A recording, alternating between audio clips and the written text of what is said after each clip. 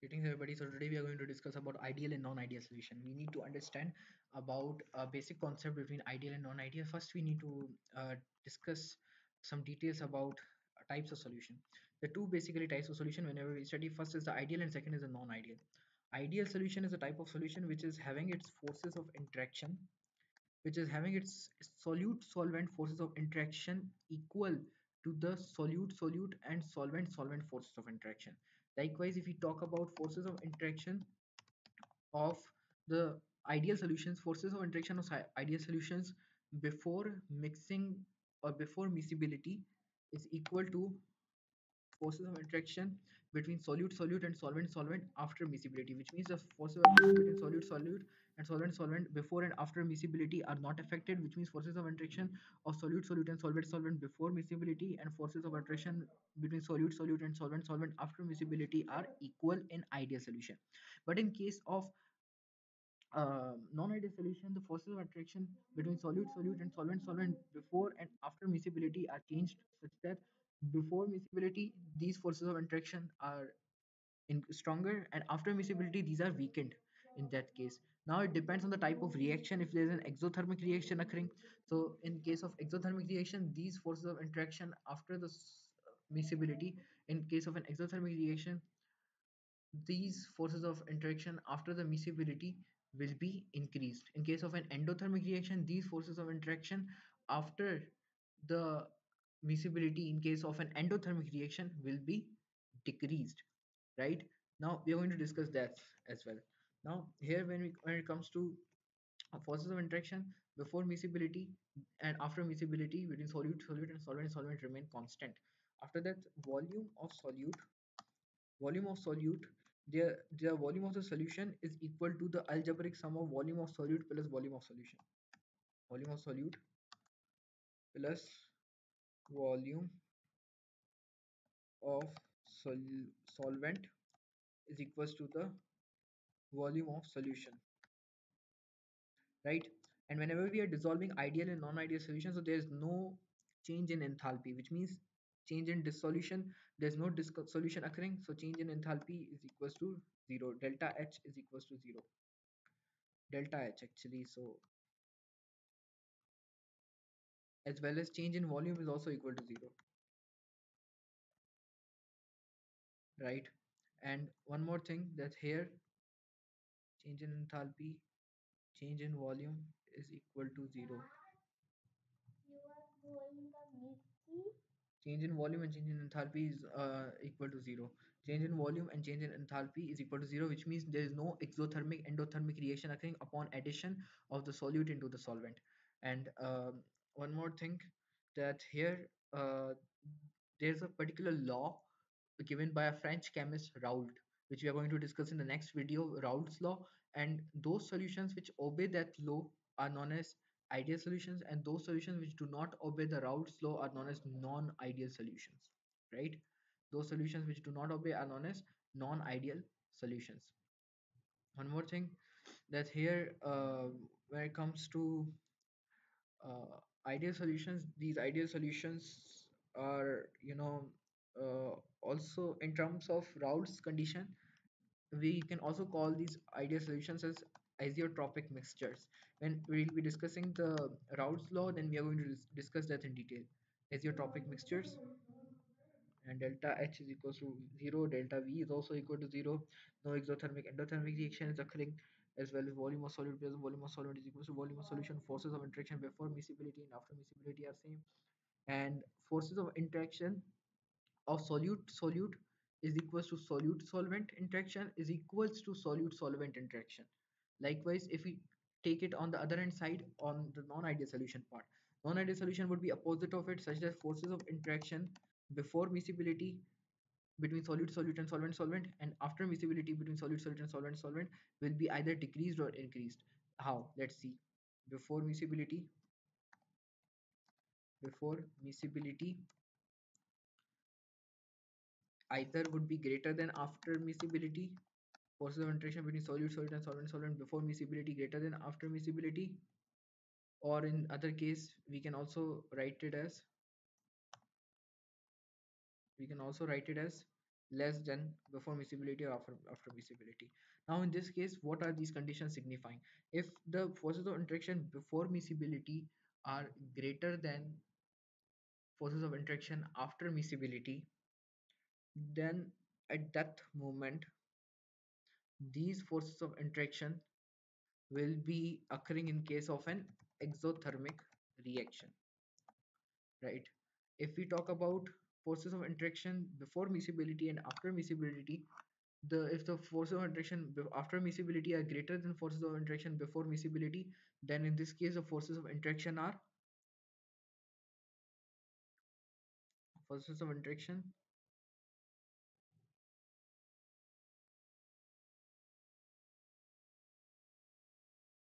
sorry, that would be it's an opposite actually.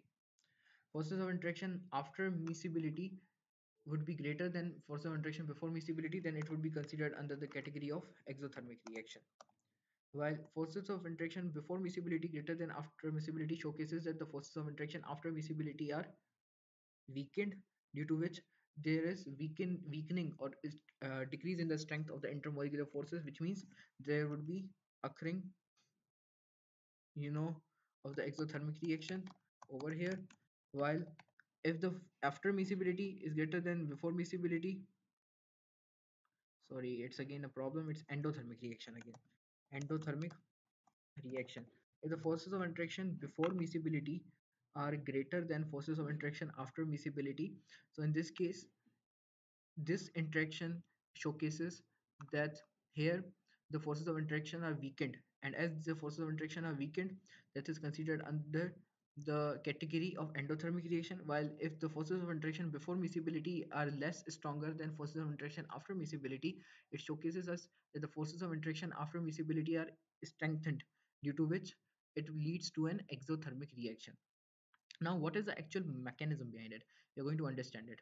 So here again, coming to a few points: volume of solute plus volume of solvent not equal to volume of solution in case of a non-ideal solution. Likewise, if we talk about delta H, then delta H, it can be either positive or negative. Delta H either positive or negative, and as it is positive or negative, we can consider delta H either positive or negative. If it is positive, of course, endothermic reaction. If it is negative, exothermic reaction. And delta V is also changed. Delta V is also changed. Delta V is also changed, right? So delta V can be positive. Delta V can be positive whenever there is delta V is positive when there is an increase in volume, and delta V is negative when there is a decrease in volume.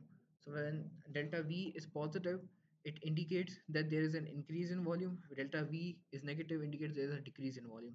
If delta V is positive, then at that moment delta V being positive will indicate that there's occurrence of delta V being positive will showcase that there is occurring of an endothermic reaction. Now, how does it actually occur? Now, let's suppose if we take the periodic table, right?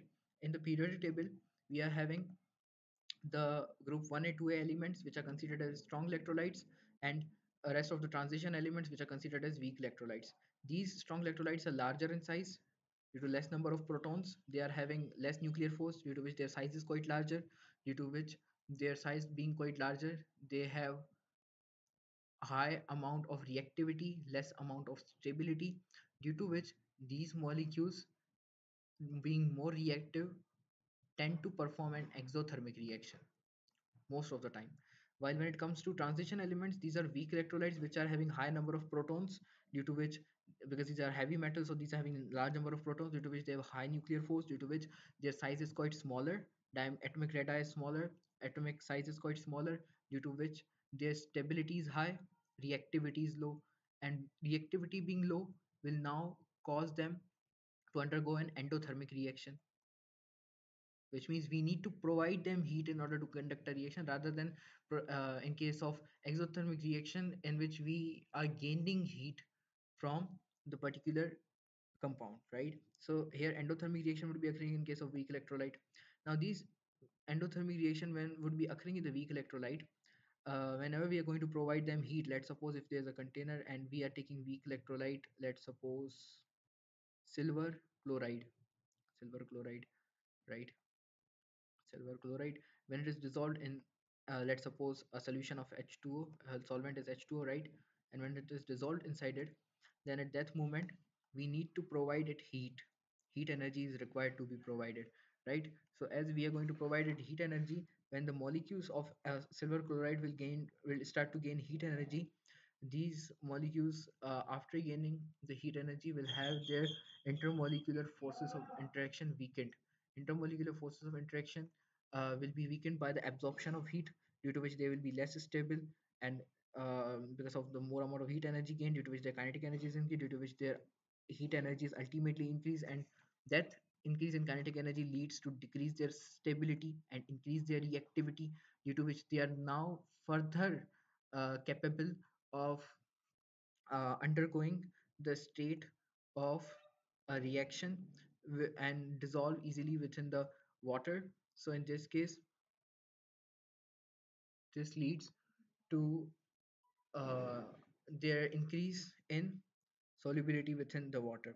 So in this case, when the endothermic reaction occurs, there is an increase in their reactivity, due to which they are able to dissolve within H2O, as a result of which, when the intermolecular forces of interaction are weakened of Hg, silver chloride, then water is also having its intermolecular forces of interaction weakened. Water's intermolecular forces of interaction are also weakened, and as a result of weakening of the intermolecular forces of interaction of water, the intermolecular gaps of water is increased, due to which the volume of the H2O is increased, causing to consider a decrease in its density, due to which we can say that whenever there is an endothermic reaction, there is uh, increase in volume, and as a result of increase in volume, there will be a decrease in density and an increase in concentration, decrease in concentration as well, decrease in density and decrease in concentration, decrease in density, decrease in concentration as well. When there is an exothermic reaction, in exothermic reaction there will be a decrease in volume, but there would be an increase in concentration and increase in density, right? So in case of the exothermic reaction, if we take negative, if we are taking the heat is negative, again strong electrolytes perform exothermic reaction. So when these are dissolved, they tend to release the heat energy from their chemical bonding. As they release heat energy from their chemical bonding, they become more stabilized, less reactive, their intermolecular forces of interaction are weakened, due to which they tend to have their intermolecular gaps decreased. As a result of decrease in their intermolecular gaps, these intermolecular gaps being decreased will now tend uh, to decrease the volume of the solution, as well as the solute, due to which the volume of the solution and the solute being decreased will cause the density of the solution to be increased and concentration of the solution to be increased as well. So in this case, this is how we can get the concept of how these non-ideal solutions work, that here decrease in their volume, sorry, decrease in their volume leads to an increase in their increase in their concentration, as well as increase in their density. So exothermic reaction cause a decrease in the volume and increase in the density and concentration. Now this is a basic consideration in case of non-ideal solution.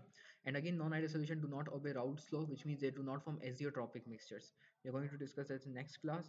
And here, solute solvent interaction is always greater than solute solute and solvent solvent interaction in case of non-ideal solution, because here there is an exothermic or endothermic reaction occurring in order to form a stabilized bond, and that stabilized bond would be greater than solute solute and solvent solvent interaction. Now this is all about today's video. Hopefully we'll meet again in another video.